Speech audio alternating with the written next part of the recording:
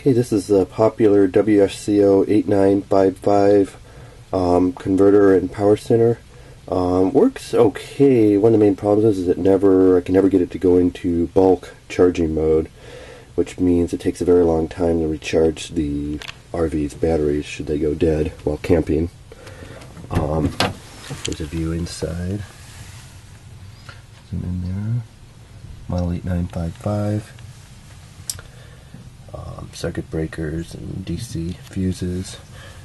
And what I'm going to do is replace the charging unit with an upgrade from a company called Progressive Dynamics.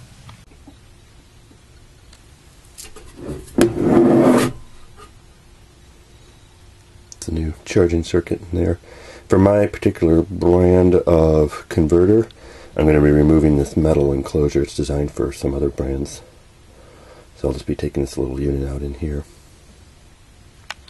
Okay, last night I ran both exhaust fans and all the lights for many hours in an effort to drain a significant amount of power from the batteries. The WFCO converter is supposed to engage in bulk mode when it senses a significant decrease in battery power left or voltage, but it never does. So I'm hoping when I upgrade to the new Progressive Dynamics converter, it will actually do the job as advertised. So there I'm at 12.6 volts, 12.06 volts.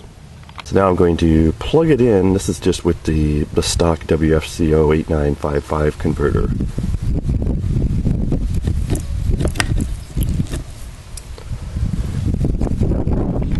Okay, so it's charging at approximately, let's get there, see it, 22 amps. It's definitely nowhere near the 55 amps that it should be charging at.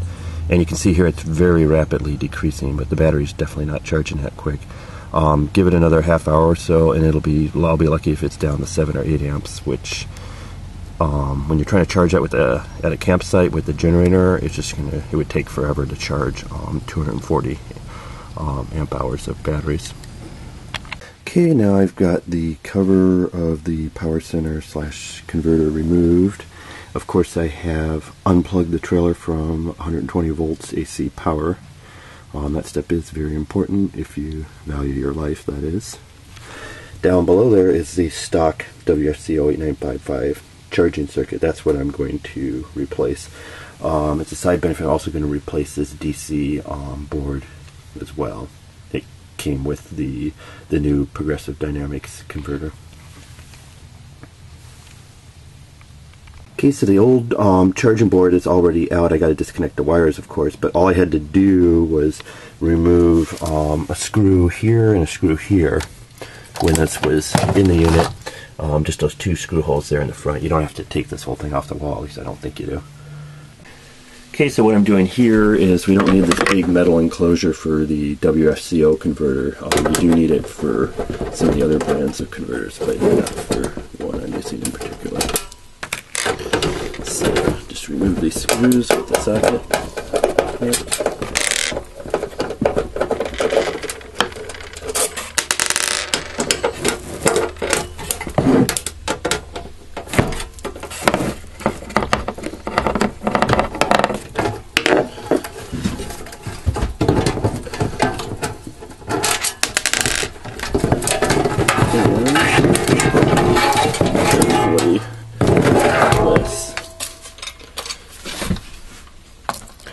There's the new assembly. So now what I'm doing is, and of course I disconnected the 120 volt AC as well as the 12 volt DC power. I'm going to remove the 12 volt connections from the old system, the old charging circuit.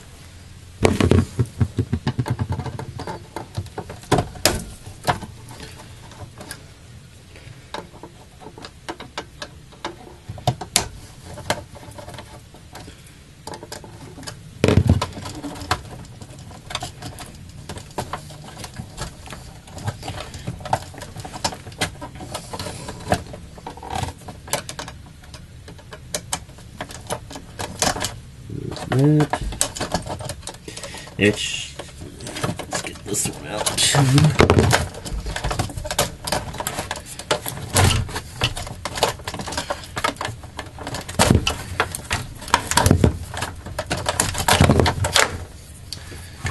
Okay, and now the 120 volt.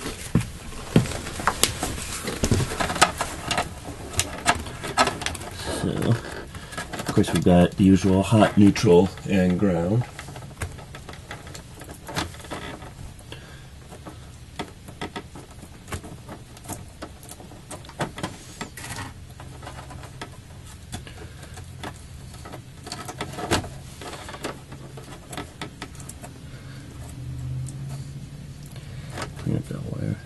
And again, make sure you turned off the power. In this case, I just unplugged the RV from shore power.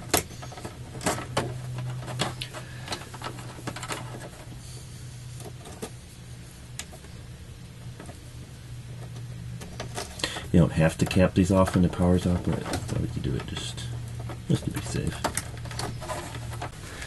Okay. Back to the DC board. Let's just double check, make sure that new one's gonna fit in place properly, which, yeah, looks like it'll be a good fit.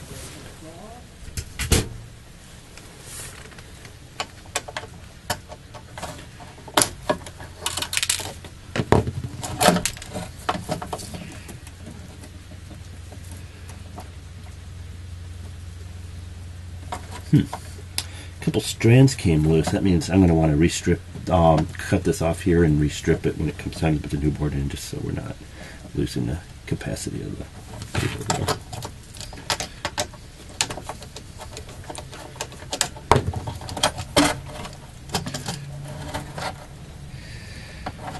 there. Okay. We got ones to all these other circuits, so I'm going to want to do those one at a time. Just so I don't mess up with the labeling here on the front cover of the panel. And I'm going to go ahead and stop the camera for that, because that's going to be pretty boring to watch me do each one of those wires. Okay, getting towards the end of connecting up the DC circuits. What you want to make sure you do is do one circuit at a time so you don't mix up which wires go where. That's very important. Some of them might have two wires going to one, which is fine. Just make sure you match them up. I'm getting on to the last DC circuit. This one powers my inverter.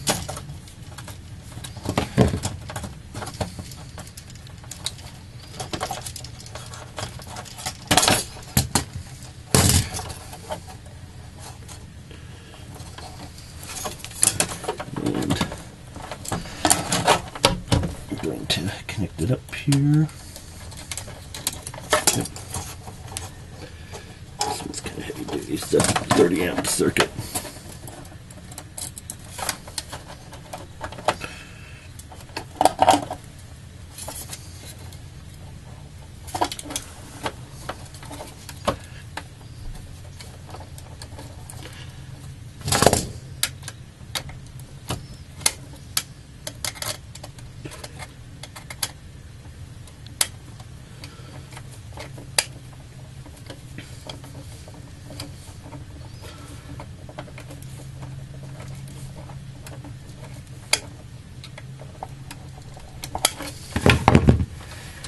Okay, got all those in there. Sorry if it's not there, that's a little bit better visibility. Of course I have the power off here, so I don't have any lights in here. I guess I could be using a flashlight, but it's daylight out. So now I'm going to take the fuses from the old board and transfer them to the new one. You can do it one at a time, because you don't want to put a 30 amp fuse where a 30 amp fuse should be, and vice versa.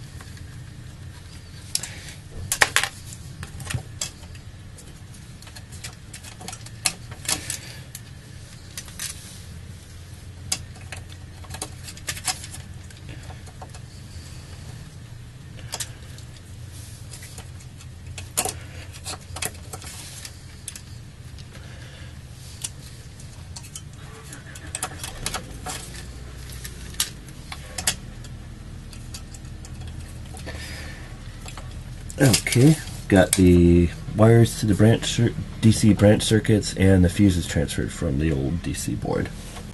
Okay, so I've connected the battery positive to the battery positive terminal, battery negative to the battery negative terminal here. Did that using a 532 hex. Next thing is going to be putting in the new charging circuit / converter and connecting that up. Okay, so for the WFCO converter, again, I apologize for the darkness, but I just got daylight to work with here since I got the power off. There's an adapter bracket here just to help secure it to the enclosure, so I'm going to attach that using the screws from the old WFCO converter charger.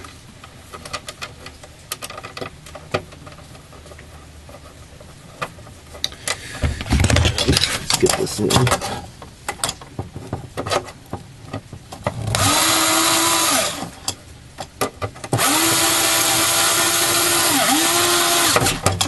Of course, it is plastic, so don't screw it in too tight. Okay, next I'm going to mount the new converter. I'm going to feed the AC wires. Got a little opening here. And there's the DC wires.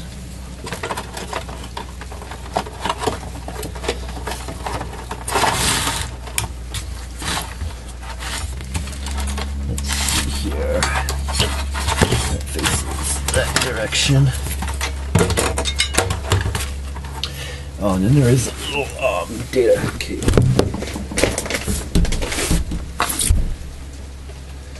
And let's make sure this goes to the correct connector. It's a 4-pin converter, 4-pin header and converter assembly. So it goes in there like that. Hopefully this will reach. And go up through here.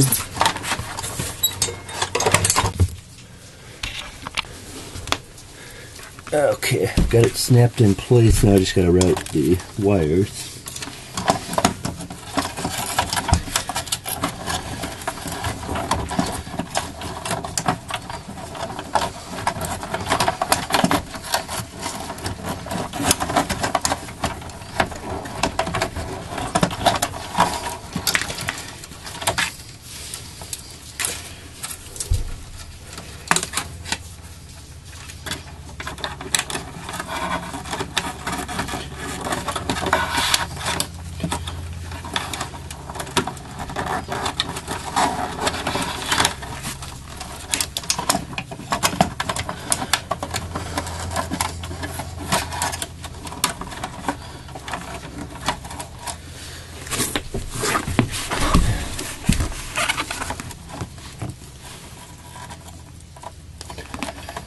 And we connect the positive and negative. This time the converter ones, I mean, pretty self-explanatory.